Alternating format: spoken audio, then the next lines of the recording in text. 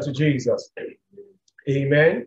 All right, so today is the 10th day of this prayer meeting, and we are going to be continuing from where we stopped in Ephesians chapter 3, verse 17. Amen to Jesus. And today we are going to be focusing on that aspect of this verse of scripture. And the scripture says that Christ may dwell in your hearts by faith, that ye, being rooted and grounded in love. Amen to Jesus.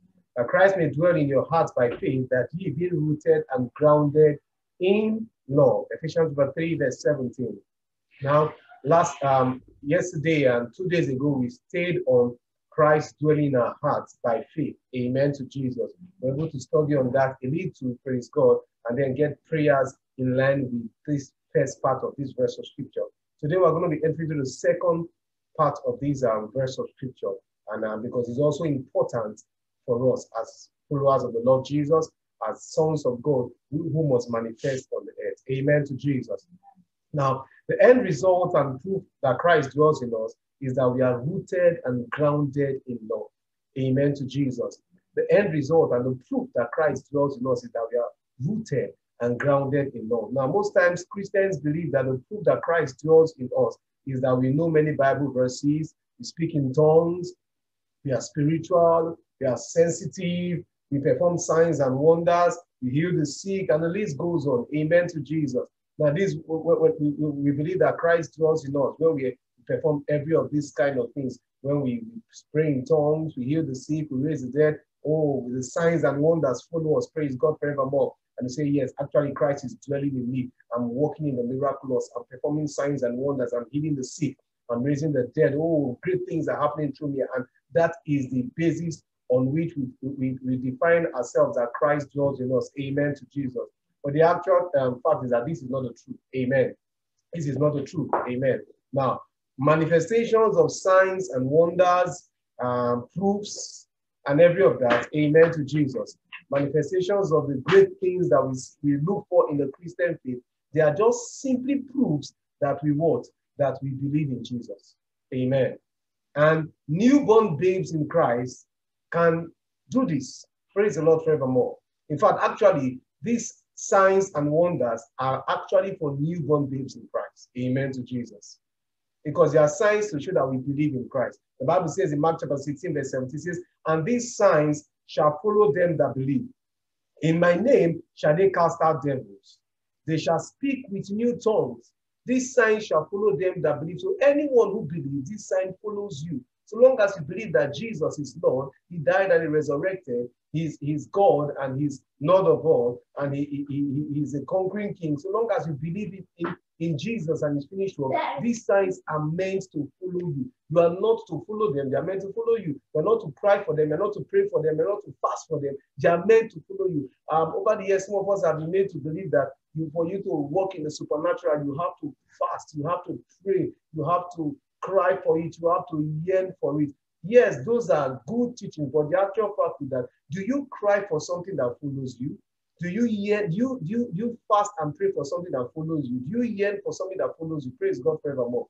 Actually, if there's anything we have to fast and pray for, it's for the things that we are following. Are we together? And that's actually Jesus. We follow Jesus. Praise God forevermore. Now, so, but for miracle signs and wonders, we're not to fast and pray for them. We're not to yearn for them. We're not to cry for them. They are things that are meant to follow us. And these are just the signs to show that we believe in Jesus.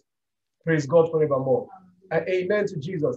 And these signs are actually meant for, let me use the word, newborn babes in the Lord Jesus. Why? Because it is easier for babies to believe, babies and toddlers. It's easier for them to believe their parents than for adolescents and adults to believe their parents. Is that not so? Now, when I was a child, I used to ask my dad to buy me an aeroplane, and he'd tell me he would buy it. He used to tell me he would buy it. And believe me, I believed my dad with all my heart that he would buy me the aeroplane. Praise God forevermore. Now, that's a childlike mind. The childlike mind believes everything the father says, believes everything the mother says. Now, that is the kind of mind that God even wants us to have, the childlike mind. Praise God forevermore. The newborn babe mind. As a newborn babe, you are meant to believe everything that God says. And as you grow, you are meant to believe it. But the funny thing is that as we begin to grow in our walk with God, some of us become more rational than what? Than dependent on God. Praise God. Some of us become more analytical than faithful. Praise the Lord forevermore. And then as we get older in our faith, some of us begin to behave like adolescents and youth. That's why we can begin to analyze the word of God and cross-check the word of God to be sure if the word of God is actually true. Amen to Jesus. But for a child, the child does not analyze or cross-check the words of his parents. Praise God. The toddler does not do that. The baby does not do that. They just believe what their parents tell them. Amen to Jesus. And so signs and wonders is the sign of anyone who has a childlike faith in God. Amen to Jesus. So it's meant to be just a normal operation, because when the baby is born by the mother, the next thing the baby does is to trust the mother to give it food. Is that not so?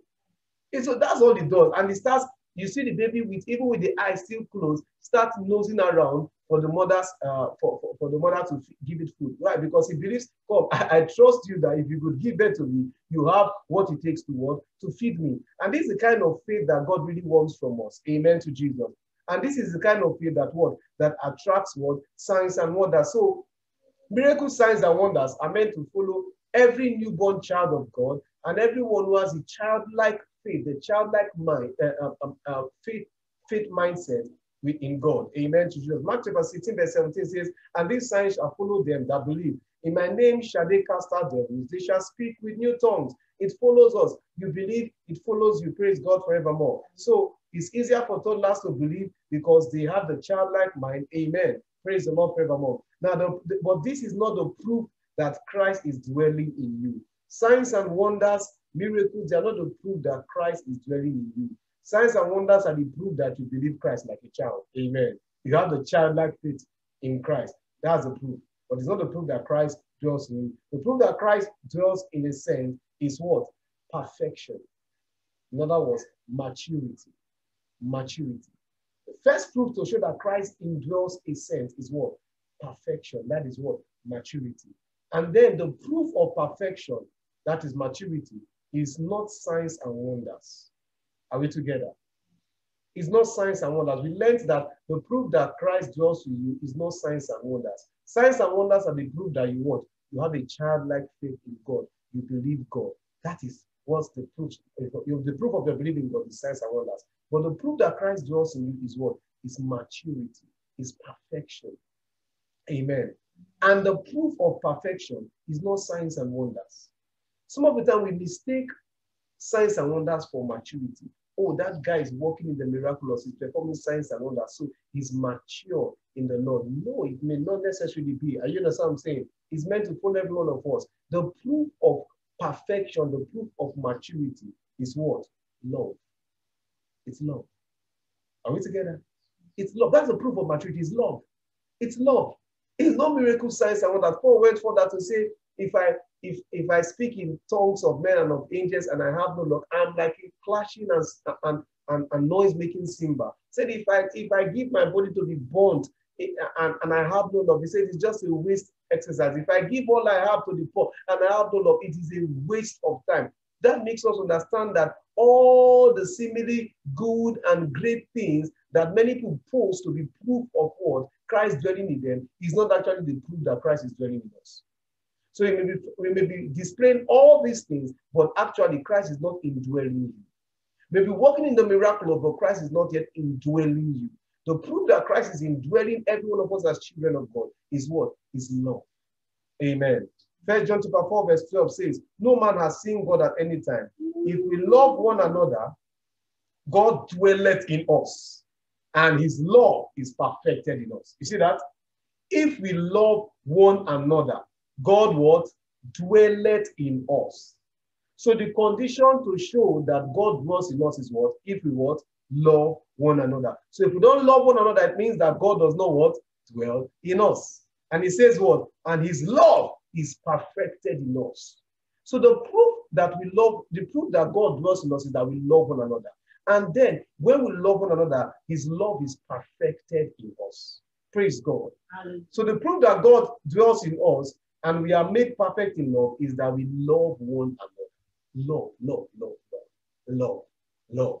Not miracle signs and wonders. Not all the plenty gymnastics that we do in the Christian faith today. Those are not the things that show that we are what? That Christ is dwelling in us. What's the proof that Christ dwells in us? The proof that Christ dwells in us is that what? We love one another. We love one another. We love one another. Love, love, love, love. Are we together? Love, love, love. And this is one subject that we have to keep striking, we have to keep hitting, we have to keep pressing on in the church of God. The division in the church of Jesus, the disunity in the church of Jesus is so alarming that sometimes I just sit and I'm like, what's really happening? What's happening? Because we have gone after things. We've gone after miracles. We've gone after signs and wonders. We've gone after the proofs that we have childlike faith, but we are not going after the proof that Christ dwells in us. We've gone after different things, but we have not gone after the proof to show that Christ dwells in us. Now, what is love? Now, there's something we must understand, that love is neither a feeling, neither is it an emotion. Amen. Love is neither a feeling, neither is it an emotion. But feelings and emotion are consequences of love. But you cannot define love with a feeling or an emotion. Praise God forevermore. Now, and that's one of the challenges that most of us have had, even in the Christendom. When we talk about love, we just run to the emotions perspective, we run to the feeling perspective. When they say husband, love your wife, the first thing we think of is emotions and feelings. But the actual fact is that love is bigger than emotions and feelings. What then is love? 1 John 5 verse 3 and 2 John 1 verse 6 gives us understanding of love very well. It says, 1 John 5 verse 3 says, for this is the love of God. This is the love of God, that we keep his commandments, and his commandments are not grievous. Now let's look at 2 John 1 verse 6. It says, and this is love. That's defining love. When you say define, you say this is, and this is love, that we walk after his commandments. This is the commandment, that as you have heard from the beginning, you should walk in. So what then is love? What then is love? Love is simply what? Keeping and walking after God's commandments. Keeping God's commandments and walking after his commandment. That's what love is all about. Is that a feeling? Is that an emotion? But all of that are inside of it. Are you getting what I'm saying? But it's bigger than a feeling. It's bigger than an emotion. It's about keeping and walking after God's commandment. So everything that walking in his commandment entails is love. Everything that keeping his commandment entails is what? Is love. So anything I have to go through just to keep his commandment and walk in his commandment, whatever it is I'm going through to do that, I'm walking in love. Are we together? I'm walking in love. I'm living in love. That's the reason why, you see, most of the times we've not rightly defined this subject of love. So you see a lot of misunderstandings about the subject of love, especially in the Christendom. Some people just give you one definition. They say this and that, and then they say this is love. And so a lot of people have been confused about love. Love is not about emotions. It's not about even what people think about you, what people say about you. It's not about, in quote, how you will treat people. Love is about how you treat people from God's perspective. So looking at God in this person, how will I treat God? That's love. You get what I'm saying? If I'm going to treat God rightly, I'm not treating this person, I'm treating God. So I see God in him and I treat God. So when I treat God rightly, indirectly, at the end of the day, I'm treating this person what? Rightly. Praise God forevermore. So love is what? Keeping and walking after God's commandment. We must keep this very important. That's the definition of love. Love is not the feeling. And there are different Greek words that are used to explain love. Philos, Philadelphia, Eros, Agape. Those are, let me use the word, those are expressions of love. But the subject of love in itself is what? Keeping and walking after God's command. That was what Jesus did. He said, that we know God have I come to do. Keeping and walking after the commandments of the Father. For this purpose I came. Walking in the precepts and the commandments of the Father. Walking in the will of the Father. That is love. Are we together? So love is walking in the fullness of the will of the Father. So the will of the Father has to be your drive, my drive, our drive. When we walk in the will of the Father, we are walking in love. We are walking in what? In love. That's what it means to live and walk in love. Amen to Jesus. So what does it mean to be rooted in love? The word rooted is from the Greek word Rizo, and it means to cause to strike root. It means to strengthen with roots. It means to render firm. It means to fix. It means to establish. It means to cause a person or a thing to be thoroughly grounded. Praise God forevermore. So to be rooted in love means to be strengthened with roots in God's commandments. In God's commandments. To be strengthened with roots in God's commandment. Praise God forevermore. It means to be firm in God's commandment. To be firm. To be firm. You see, most of the times, Christians, we are so shaky in the commandments of God, in the will of God. When some challenges come, we just lose God. We just give up on the will of God concerning us. So it means to be firm in the will of God concerning us. Praise God. It means to be fixed in God's commandment. To be fixed. To be fixed. To be fixed. When something is fixed, it's unshakable. Praise God forevermore. It cannot be moved. It cannot be moved. The Bible says we should not be tossed by every wind of doctrine. You will be tossed by every wind of doctrines when you are not what? Fixed in the word, in the commandments of God. You are not fixed in the center of God's will now. It means to be established in God's commandments, to be established in God's will. And it means to be totally grounded in God's will, in God's commandments. Are you getting what I'm saying? Thoroughly grounded. Apostle Paul said, saying one thing, nothing. So you are so grounded in the will of God that even in your sleep, you know the will of God for your life. Per time, per season. Because the Bible says something, love your neighbor as you love yourself. So the criteria for which you use to love your neighbor is how you love yourself. So it means that if you don't love yourself, if you don't know how to love yourself, you cannot actually know how to what? Love your neighbor. So if you don't know God's will for your life, how can you then express that will of God to your neighbor? That's the challenge you're having. I get what I'm saying.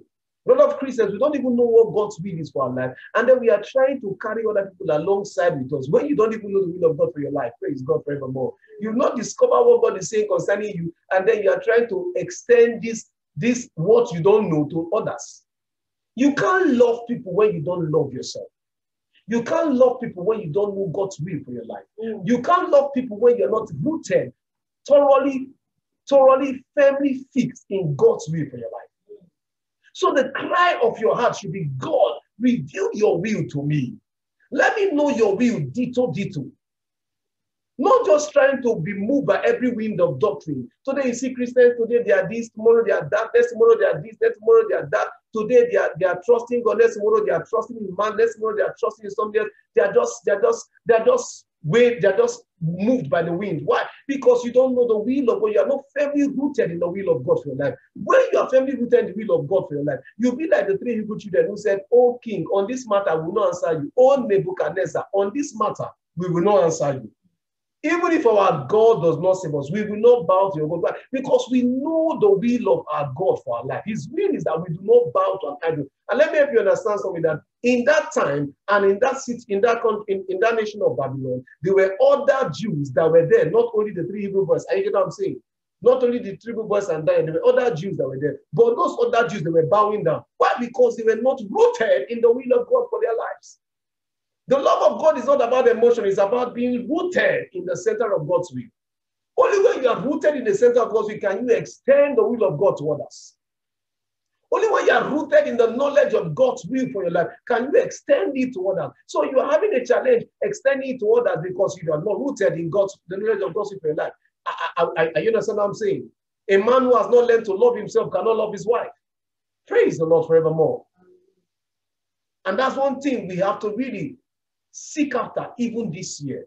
Amen to Jesus. Now, what does it mean to be grounded in love? The word grounded is a Greek word, familio. And familio means to lay the foundation, to found, to make stable, to establish. To be grounded in love means to be grounded, to lay foundation in God's commandments, to lay foundation in God's will. Are you understand what I'm saying? A firm foundation in God's will, so that no matter what comes your way, you are not shaken. You understand what I'm saying? Now, I understand what I'm saying a little. I will not say I understand it totally. I understand it a little. Now, 10 years of staying in the center, 12 years of staying in the center of God's will for my life has come with a lot of wins. A lot of wins. A lot of wins. A lot of wins. I remember somebody asking me, He told me, what is the vision of the ministry? And I told him, raising men into completeness in Christ. And I told him, I penned down this vision 2004. 2004. And it was like, wow. And he said, since then till now, the vision has remained the same. I said, yes, it has remained the same. It has never changed. And he told me that is consistency. That can only come when you are what? Fully what? You have a foundation in the will of God for your life. The foundation is not just a 2 feet foundation. It's a full building going down. Are you get what I'm saying? If what I penned down 2004 is what I am still carrying out 2021, then you understand that this is not what child's play. Are you get what I'm saying?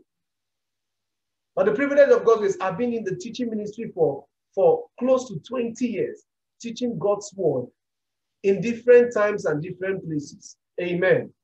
But this has come with so many winds, so many storms. But yet the Lord has helped me stay rooted, kept my foundation in the center of his will. Child of God, this is not a year to just live life like that. You have to have your foundation in the center of God's will for your life. I get what I'm saying? Nobody can give you that foundation. Nobody can tell you this is the will of God for you. No. Anybody tells you that, please, I tell you, go and do a thorough verification with the Holy Spirit. I'm not against prophecy, but no man can prophesy the will of God for your life. Only the word of God and the Holy Spirit, which illuminates the word of God, can actually give that to you. Are you getting what I'm saying? And this is a year you have to be sure about it. Praise the Lord. To be grounded in love means to be made stable in God's commandments of love. To be made stable, unshakable, stable. You are stable. You are stable. You are stable. And people look at you and like, with all these challenges around you, you are still stable. Yes, you are stable in the center of God's will. You have stuck to what God has said you should do. You have been stable in it. That's it. That's being grounded in love. Are you getting what I'm saying? And it means to be established in God's commandments, in God's will, to be established in it, to be well established in it. And I tell you, every of these comes with depth of revelation and over time of following Jesus. Wow. Are we together? And to be grounded in God's love means to be found in God's commandments. To be found in God's commandments. When you are sought for, you'll be found there. When people look for you, you are found there. Anyway, the parents of Jesus came back to the temple and like, oh, come, you got us worried. 3 days we've been looking for you. And we came back to see that you are in the temple for 3 days now. Don't you know we are worried? And Jesus said, do you know that I'll be about my Father's what? Business. He was found at the business spot. Are you getting what I'm saying? This year, where will they find you? You have to be found in God's will. This year. That's how to walk in love. Are you getting what I'm saying? That's how to walk in love. That's how to know that Christ is dwelling in you. You have to be found in the center of God.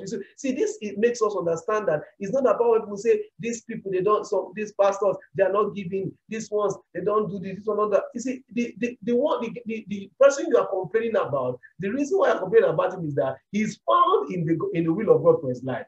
He's rooted in the will of God for that. He has a foundation in the will of God for his life. And he doesn't have time for any other thing except for that. Are you getting what I'm saying? His all is given to it. This year, what is your all going to be given to? Walking in love is not giving charity. Apostle Paul said it. If I give all I have, but there's no love, I'm wasting my time. It's not speaking in tongues. It's not binding and casting demons. It's not healing the sick and raising them. No, that's not what it means to have Christ indwelling you. To have Christ indwelling you means you are what? Keeping God's commandment and walking God's commandment. And that is what is what? Walking in love. That's love. That means you are totally rooted in God's will. What is God's will for you this year? What is God's will for your life? Are you rooted in it? Do you have a solid foundation in it? Are you still juxtaposing? Are you still jumping up and down? Are you still doing what everybody is doing? Are you still following the crowd? Are you still trying to be everybody? Are you understand what I'm saying? Who are you? What is the will of God for your life? This is the questions you have to ask. Because only when you are rooted and grounded in the will of God for your life can it be evident that Christ is dwelling in you. You have prayed one prayer. Lord, make me rooted and founded in your will. Make me rooted and founded in your will. Make me rooted, grounded, and founded in your will. Come on, open your mouth and pray. Yendelebo kuriada, ritando bricatala babalo sentele kudara, ratege dum brandi galande lebosa, riconzi branda la bosha tanda ribadasa. Lord, I ask that you help me, empower me. I receive grace to be rooted and grounded. Oh, Saria Talabadaba, to be founded in the center of your will. This year, Elusa Karabota La Seda.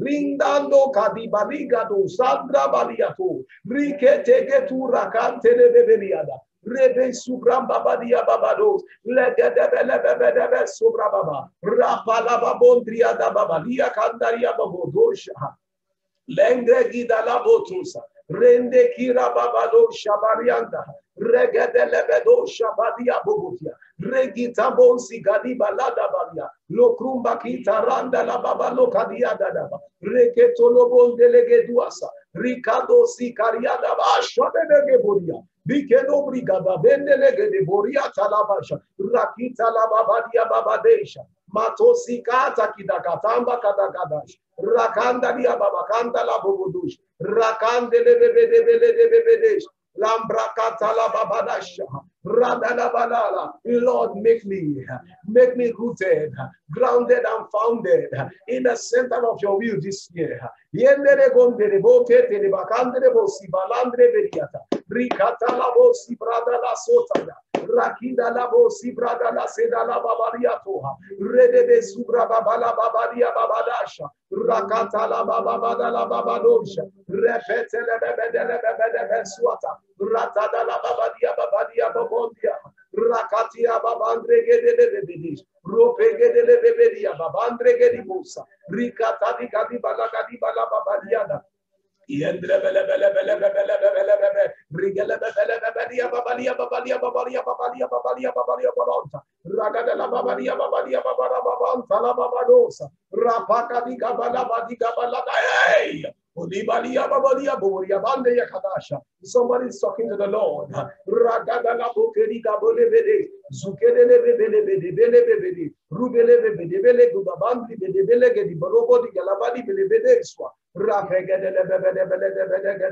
Rakatala babadala babadia babadash, Riketele bebedesh, Makrubala bagribala babadash, Rubala babadigala babadesh, Rubedegede beledegedesh, Rubala babadia babadas, Rubadegedegedo sala babadiatu, Regedele bebedeberigada babadiatu, Regedele bedegede belegedea, Oregede belegede gebrikede geboru godush, Imbregedele begidele bebedegedegedes, Rubedegede belegede borugo de gedesh, Brugo de lebedegede bregede gudush. Rantala babarabada galababaria babaria babaria babaria babaria babaria babaria babaria babala balada gadegediba ibragadegedegedegediga balagadega bogudus rigedegedegedege beledegedegedish rabada gadegedegedegedega bogodega bogodega radele bebedi galababadi galababa rabadegedesho esho legadiga badia da babadia bobo ida babadia baba subra babadi bedede boregede bedele baba imbra babala babadia baba rabala babadia baba regedele babadia bebe rubala babadia gele gele bebe rapadiga di galabandi galabadia babadia galabande bebe ribele bele Landria babala, rabala babala, ribala babalaba, ragadala babadash, rubala babadabasha, gadusa gandele bedesha, rigadele bedesha. Lord, I ask, cause me to be rooted, to be grounded, to be founded in your will, in the center of your will, even this year. In the name of the Lord Jesus, Rako tele baria tele barukadash, radede gidababa die babadosha. Thank the Lord for answers to prayers. Thank the Lord for answers to prayers. Thank you for answers to prayers. Thank you, Lord, for answers to prayers. Be glorified, Lord. In the name of the Lord Jesus, we have prayed. Lord, we thank you for another time of prayers. Lord, we have asked of you that you empower us, you help us, you strengthen us to be rooted and grounded, to be found founded in the center of your will. Amen. Because that is love. Help us, Lord, that this year, this is the way we will live. So that the indwelling Christ in us will manifest to our environment. Amen. Thank you, Lord God Almighty. Blessed be your name forever. In the name of Jesus, we have prayed. Amen. Praise God forevermore. Hallelujah. I believe that you are blessed by the short exhortation and the prayer. Like I always encourage us, please, this prayer should not end in this prayer meeting. Continue praying it. Amen. I trust God for great things this year. And we're laying the right foundation for these great things. Praise the Lord forevermore. So keep praying the prayer. Next week, Tuesday, Wednesday, and Friday is another date. 5 p.m. GMT, which is Ghana time, 6 p.m. GMT +1, which is Nigeria time. Amen. I want to use the opportunity to also invite you to worship with us at the Playroll Nation, also known as Complete in Christ Church, located at beside Access Bank UPSA branch, Medina, East Legon at Accra, Ghana. The service time is 9 a.m. And we're going to be having a great time with God's prayer. It's going to be an explosive time of the revelation of God's word. I want you to make a date with Jesus for this Sunday. And not just come alone, come with a prayer. My trust for the life is not going to remain the same again. Thank you for your time. God bless you. Praise you.